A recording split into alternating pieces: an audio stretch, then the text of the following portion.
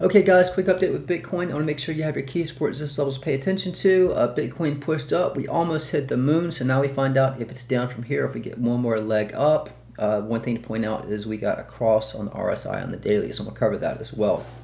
If you want to get into leverage trading, guys, use BitGet, love the platform. If you want to sign up, my link's pinned in the first comment description. If you're located in the US looking for a good exchange to trade using leverage, BingX and CoinCatch is a great option. Those links are also pinned in the first comment description as well. This is a tutorial video I put up teaching you how to trade on BitGet. If you want to watch this video, I'll put a link up to it now. It shows you how to do trigger orders, set up long, short, stop loss, adjust your stop loss, all of that. So let's recap really quick, guys. If you watched the last video, I will put a link up to this video now if you want to check it out.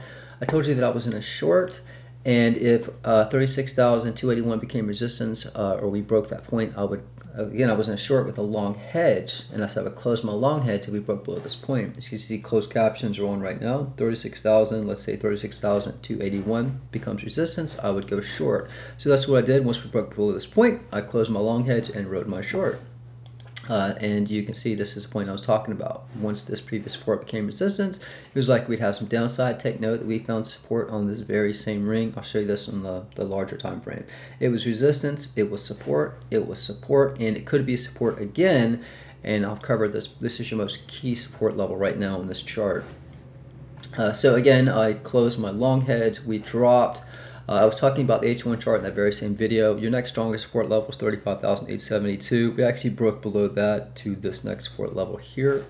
You can see that on the H1 chart. And now I did not open my long hedge here. I wanted to wait and see what happened. Notice we dropped pretty low. We came up, we found support on this 5th channel line here around 35,327. Once we pushed up, notice we got a rejection here. It's very possible we could have got rejected and came back down from this point. So once we pushed above this blue 5th channel line that I mentioned in the previous video, around 35,922, I opened my long hedge. I closed up around 38,000.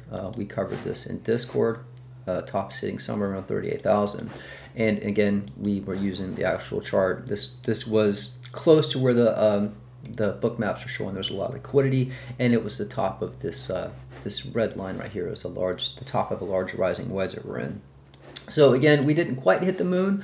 I was telling you that if we do, so I just want to make sure you have these key support resistance levels to pay attention to.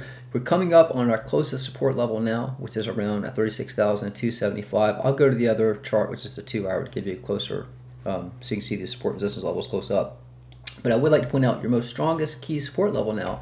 Take note where I was showing you that ring, where we found resistance, we found support on it again. So it looks right now, like with the next, this is daily candle, next daily candle. If we come down, if at any point we break 34,639, again, depends when you make contact, but once we break this point and this becomes resistance, I think my analysis is more likely to play out. Now remember what I'm trying to tell you guys. We've never crossed one of these blue rings without getting a pump. So for my analysis to play out, we need to get rejected at some point. If you'll notice, RSI, we just got a cross on the daily. Now, typically, after that happens, we get a pump. It does not mean we have to, but it is possible. We could find support around 36,275, push right back up, take out the liquidity above, take out the shorts above. So do pay attention to that as a possibility. But if we break 36,275, again, that's a very key support level, and that becomes resistance. We have some more downside, but your strongest support level to pay attention to right now is around 34,717. So again, let me cover these support resistance levels. And by the way, guys, if you do want to get access to Discord and access to these live charts, the website is altercrypto.com.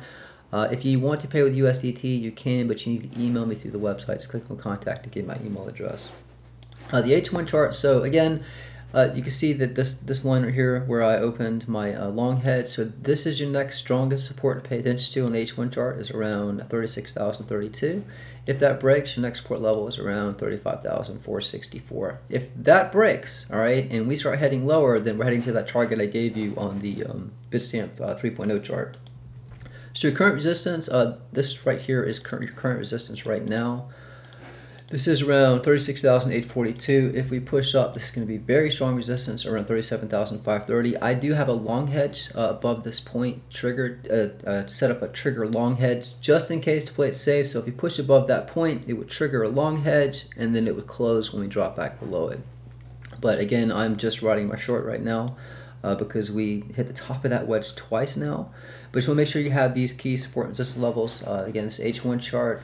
And this is the 2 hour on the Bitstamp 3.0. So again, like I said, your closest support level is 36,321 down to 36,262. If that becomes resistance, when you break below it, your next support level to pay attention to catch balance is 35,847.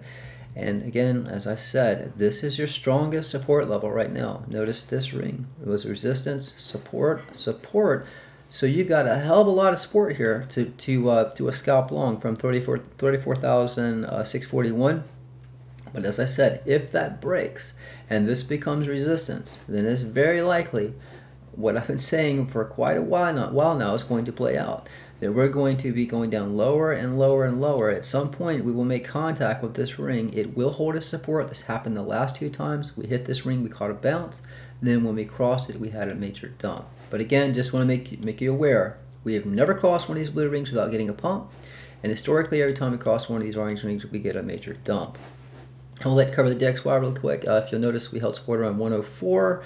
If 104 breaks for the DXY, we're headed to 103.35. If 104 holds, your next resistance around 105. This is my Dow Jones chart. This is very important, guys. Now, the indices typically move together. I would just like to point out this red VIP circle right here. You see this red ring right here? Last time, now we did push up after we crossed it. But notice after we crossed this red ring, things changed. The Dow just started coming down lower and lower and lower. This is the next ring. We're getting awfully close to it. If we do push up, next resistance for the Dow is around 35,664. So, but again, we could get rejected there. Hell, we could come down from here, but we're getting very close to this ring, which could trigger a large move, potentially to the downside based on this previous ring. And again, that plays along perfectly with these rings that I'm referring to here. And move this moon out of the way. This blue ring has resistance. Cross this orange ring, get a major dump. So go back and watch previous videos. I did cover all of that, but do pay attention. Like I said, we did get a daily cross on the RSI. That means we could hold support and get another push up. So you want to make sure you have your key resistance levels to pay attention to. But I am saying the top has to be 38,629. If we get above that, we will more than likely cross this blue ring and we will go much higher. But again, if we continue down sideways from here, I think it's more likely we'll cross this ring and get a major correction. But that's pretty much it, guys. Again, if you want to sign up for Bigot, links pinned for comment description. Remember, CoinCatch and BingX is a great option if you're looking in the US. And do check out this trading tutorial. If you want to get access to the charts, the website's authorcrypto.com. The links pinned for comment description. That's it, guys. Trade safe, trade smart. I'm out.